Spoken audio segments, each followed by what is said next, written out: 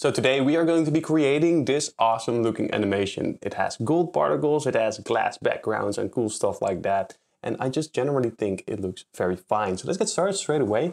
I am in this blend file right now. We have our microphone.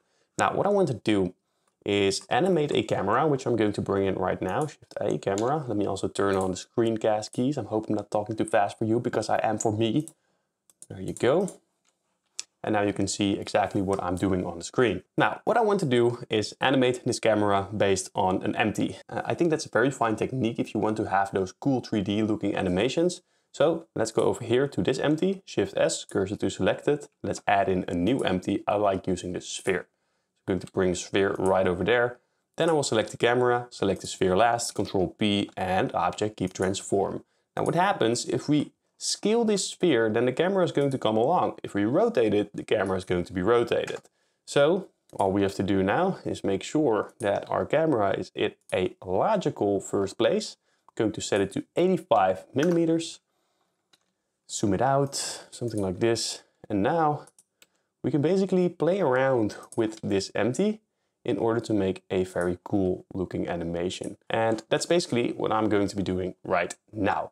As you remember from the previous shot, we were kind of zooming into this and it's turning into a shadow. We could do another lighting animation, but I'm kind of done with that. So let's just make a cool motion animation. First of all, I'm going to open up the timeline right here. Timeline, go to the first frame, and now I'll find a spot that I think looks very good. So I will go over here. Maybe I'll even rotate it like so. ZZ, RZ, and rotate it like this. We can even move this empty if we like to do that. I don't know if I'm going to do that right now. Maybe I will. Just do something like this, press I. Then go to frame 72. It's going to be 72 frames. And then I will move this backwards, like so. I will also scale it out. I will rotate it. I will rotate it on the Z-axis. And I want it to be completely visible, like something like this perhaps. And also in the middle. And press I. Let's see what that looks like. Oof. I think that looks pretty cool. Of course, we need to change the graph editor. So let's go into the graph editor. Let's select all of this. I will normalize it a dot, and I will simply make this a fast animation in the beginning and have it slow down over time. Nothing too crazy, something like this. But I also wanted to go faster near the end. So I'm going to take this left handle and place it all the way over here.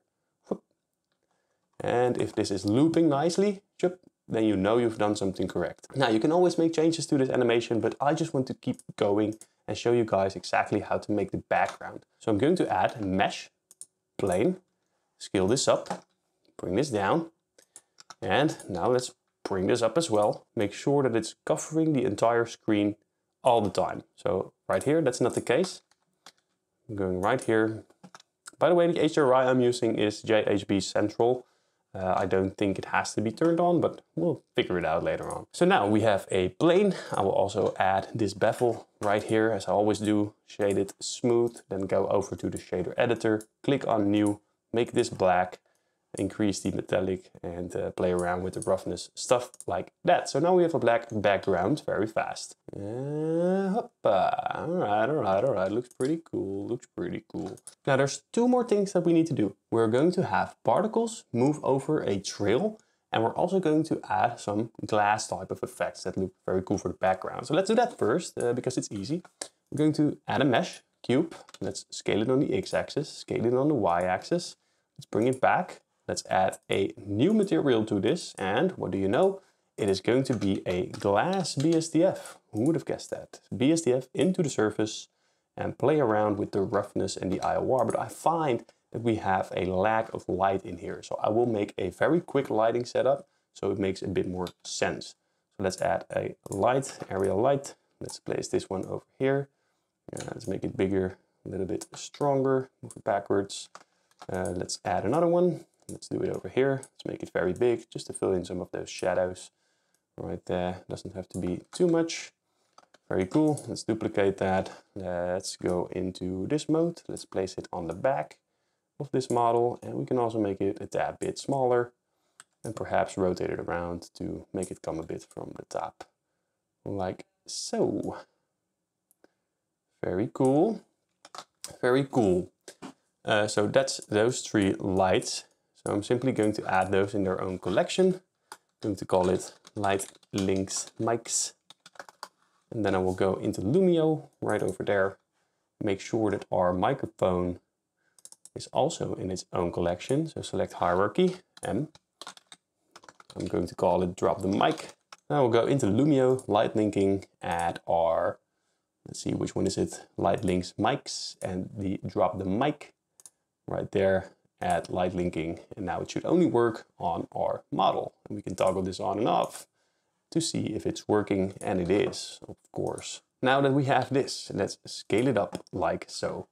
We can also open the HDRI browser and perhaps increase the strength a bit. We need some more light in the back here. So I'm going to add a point light. Let's go over there. Increase the power and the exposure until we get something that's kind of cool looking.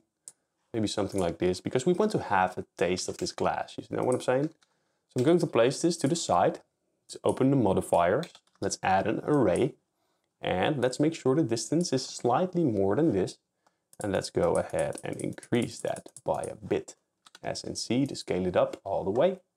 Let's go into the camera. I will also make sure that the viewport display is set to Passepartout right here in the camera. And now we have this cool glass background. But I think the reflections are a bit too much. So I'll go into the glass BSDF and increase the roughness ever so slightly. And now let's have a look. Pretty nice, pretty nice. What we can also do is take this glass. Let's move it to the front. Oh, I also got the plane. Let's take this glass, duplicate it, move it to the front. Let's remove the array, like so. And let's add a bevel. And this will change the shape and the way it looks right here. So let's increase this and play around with this until you get something that you think looks pretty cool. And now you can select this, place it in front of the camera. It's like somewhere over here. And that will give it a depth perspective. So what I'm going to do is click on the camera, go into the camera settings, and click on depth of field. Now for the depth of field object, we want to use something close to the mic or on the mic. So in this case, the mic is not really moving. So I'm going to add a empty arrow, because that way I can see which one it is. Click on the camera.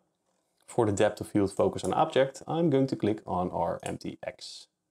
And I accidentally selected an area lamp. It should be an empty. There you go. And now we'll place this on the front of this model so that that is absolutely in focus. And if we play around with the depth of field, you will be able to see that the background as well as the foreground is going to be slightly blurred. Now you can place as many of these as you like. I'm for now just going to continue with this tutorial because we need to make some gold particles that are swirling around or flying inside of the screen, looking very cool. So let's add a curve. I like using the path. I'm going to bring it right in there. Make sure you have the overlays turned on, otherwise you won't be able to see the path. I will actually delete everything except for one. So now we have this, and I can now decide exactly what this will look like. So I will simply move myself along this object while pressing E, like so, moving upwards to get this swirling type motion. All right, something like this. And I can't even see what I'm doing, but I just know it's good enough. Just know it's experience. All right, so right here, I will place the 3D cursor. Shift S, cursor to selected. Let's bring in a mesh UV sphere. Let's scale this down. And this is going to be our particle emitter. So if we go to the particle system, click on plus, we have a particle system, and then it will emit particles. Very good. Now, these are not the type of particles that we want to emit. So let's make a collection first of gold dust. I'm going to add a mesh icosphere right over there. And I will click on new in the shader editor, give it some type of goldish color, make it metallic, decrease the roughness and shade it smooth. Now I will also make sure to turn on proportional editing, go into edit mode and just switch this up a bit. Just make sure it looks a bit more particly-like. Particly-like. Particly-like. Alright, so something like this, just switch those around. And I will also duplicate it, make it very small because I want different sizes for the particles without having to play around with the scale randomness too much. So right over here, I will do this and change the shape. And now we have 4 of those. Maybe change the shape of this one as well. 4 of those, select all of these, press M to make a new collection. I'm going to call it gold particles. Very good. Let's move them to the side so they don't hinder our vision. Let's click on the particle system. Let's go to render. Instead of halo, select collection and increase the scale randomness. Select the collection gold particles and pick random. And then we will have a particle system that is spawning gold particles. I still think they are a bit too large, so I'm going to decrease the scale by a whole lot. And then I will turn on the children, set it to simple, because interpolated doesn't work on emission objects, only simple works. And you need to play around with the display and make sure that the render is the same as the display amount. That's very important, otherwise you're going to get some very weird looking results. Either way, we have our particle system. Click on the path, go to this physics properties tab and add a force field. I'm simply going to keep it at force, but I will increase the flow to 10. Let's go into the particle system. In the field weights, let's turn off gravity. All right, so now it's going to move outwards all this time. Click on the path, go to the physics properties, and for the strength, decrease it to -100, simply so we can see what happens. And I feel like I am forgetting a step, and that is the case because the shape is set to point. It should be set to curve because we are working with a curve. And now all of these particles will follow this path. Of course, the strength is way too much, so I'm just going to set it to -0.5 or something, or -5. And that will make sure that all of these particles are moving on the path. Now, they are not living long enough. These are some very volatile creatures, and we need to make sure to extend their lifetime. So go into the particle system and increase the lifetime. I don't care how long it is. 300 is probably fine. Now we can click back on our force field, go to the physics properties tab and increase the noise. And this will make sure that we have a slightly different motion going on here. If you like to do that, you don't have to do that. I just think it looks slightly better. Very cool. Now, if you want it to be faster in the beginning, that's also possible. Simply go over here, because right now there are barely any particles.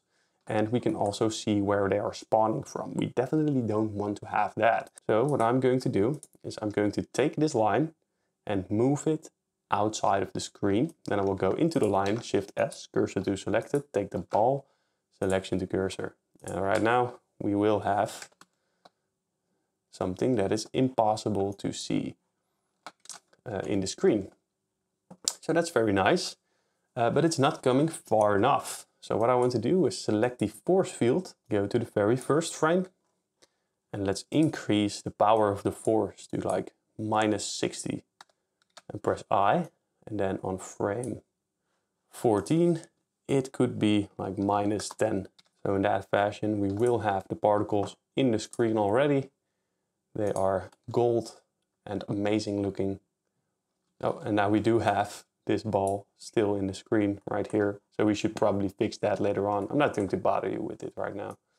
But this will make sure that we have our gold particles, and you can make them as fast as you want. Or what you can also do is shift the entire animation. So if you click on this and take all of these properties, then you can have the particle system start first.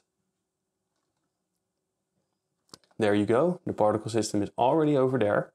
And now it is doing the animation. And then you will have the gold particles circling around the microphone already. So if you want to have that, you can definitely do that as well very easily. And that's basically all I had to teach you in this tutorial. So we made use of an empty to swirl around the microphone using a cool 3D camera animation. We added some glass type backgrounds and foregrounds in order to get this cinematic type of quality, this effect where you have the blur. And then we also added a particle system that's following a path. So considering all of this, I hope you learned a lot. And if you did, click on subscribe and I will see you in the next one.